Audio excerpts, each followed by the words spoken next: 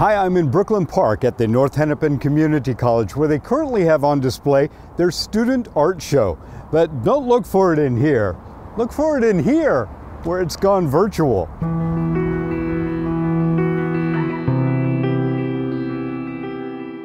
The show this spring is the 2020 Student Art Show, put on every year. All students that are currently enrolled at our college contribute or submit work to it. And it makes up, just a variety of different students from our college.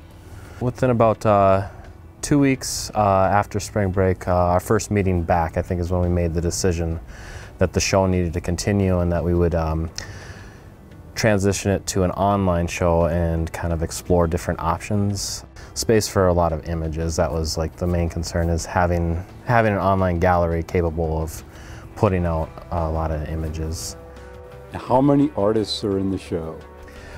We have right around 100 artists, I believe. It was kind of a question of how much participation we were going to get starting off, and just going with it, not knowing what to expect, and just kind of letting it naturally just kind of come in as it would, and see where we were at. And it exceeded our expectations by quite a bit. It's pretty close or on par with what we typically see through the in-person gallery shows every spring. We got a lot of different mediums that were submitted, a lot of photography, painting, illustration, drawing, digital arts, and some ceramics. So it was a good blend.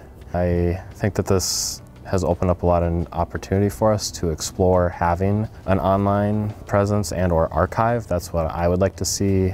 Having an online archive for our shows, I think, would be a great way to kind of have like that reference for our shows available to our community, that we get a lot of good positive feedback from the shows, but not everyone is always able to make the shows. So having kind of like the online record of it is something that I would like to kind of see continuing. As long as we're having beautiful weather, I can't advocate sitting in front of a computer screen, but hey, it's gotta rain sometime, right?